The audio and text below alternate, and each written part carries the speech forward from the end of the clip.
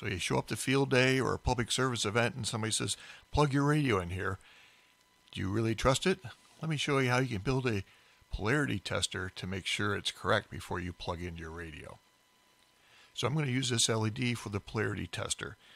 It's a very special LED in that it has two LEDs inside the case. There's a red and a green.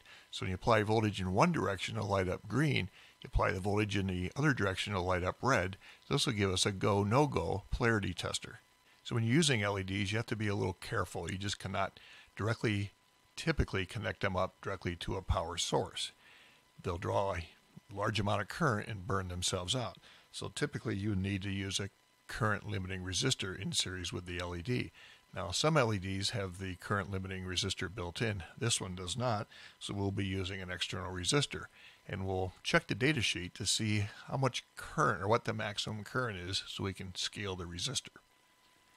Okay, here's a data sheet. I'm not sure if it's for the LED I have. I bought mine at a Hamfester somewhere, in a little bag with 5 of them for a couple bucks. Had them on the shelf. So anyway, this is probably close enough. So it shows the two terminals, shows the pin out here, and the short lead is the anode for the green, the long lead is the anode for the red. We'll see what that means in a second. And over here is what we need to take a closer look at. So kind of a couple things we need to look on at the data sheet. One is the maximum forward current going through. So that's what we got to make sure we don't go beyond that. So for the red LED, it's 30 milliamps, and for the green LED, it's also 30 milliamps. And the other number that we need to look at is the voltage drop across the LED. So the forward voltage in the red is 2 volts. The forward voltage for the green is 2.2. So we can use 2 volts and 30 milliamps when working with this LED. So I drew out the package for the LED. The short lead is for the green anode. The longer lead connects to the red anode. So an LED is made up of an anode and a cathode, and we want to apply the positive voltage towards the anode side of the LED and the minus voltage towards the cathode. So inside the package is 2 LEDs back to back, and this is the green one and this is the red one, and here's the anode. We want that to go towards the positive voltage. So this will go off to our 12 volts and with a resistor. Okay, so I've drawn the resistor in series with the green anode basically, because that's going to go towards the positive. And now we need to determine what the size of that resistor should be. So from the data sheet we saw that we're going to drop 2 volts across the diode. So if I'm feeding this, say, with 12 volts, that then means we're going to have a 10 volt drop across the resistor. And the maximum amount of current through the LEDs was specified as 30 milliamps. Now, we don't want to get anywhere near that. We want to be safe. So now's the time to look at a little bit of Ohm's law.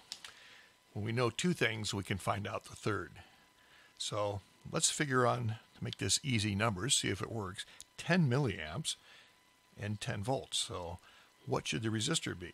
Well, if you have a little Ohm's law table like this, around the outside is the value that we want to determine. We want to determine the resistance. So that means we divide the voltage by the current. So if we write that out here, that'll be R will be equal to 10 volts, and divided by the current, 10 milliamps is 0.01, and that will be equal to 1,000 ohms, or 1K. So I have my 12 volt battery, and I've made up a power pole cable, the power pole connectors on one end, and little pins to go into the breadboard on the other end. So I have my breadboard with my battery connected with the positive and negative leads. Here's the LED. You can see here, this is the shorter and this is the longer lead. So we want to connect it with the short lead towards the positive. I'll put that in. And I have a 1 kilo ohm, 1K resistor, brown, black, red. And I'm going to put that between the other pin of the LED and the ground. And you can see that's lit up green. And if the power polarity was reversed, I'm going to switch the leads here, put the plus on the resistor end and the negative on the LED end. You can see it lights up red. So if it's green, it means we're good to go. If it's red, don't plug your radio in.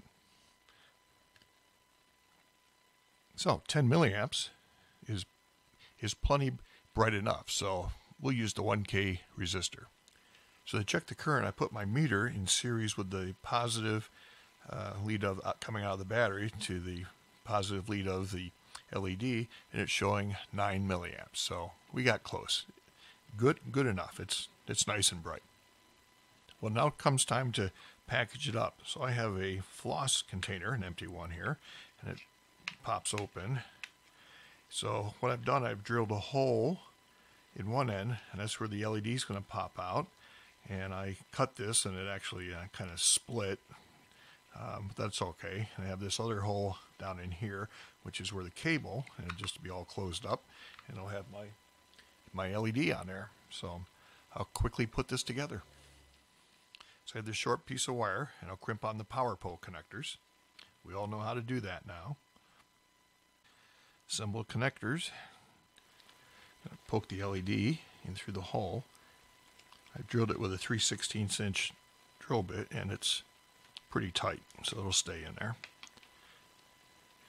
And the right hand lead is the green, so that's going to be the plus, and the minus over on that side.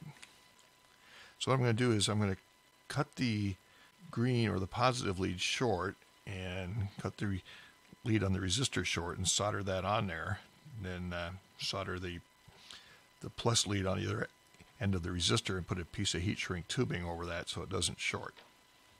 And now I just need to connect up the black wire. And I'm going to connect that in the LED right next to the resistor body. I think I've got it. Push the leads out of the way. Close that up.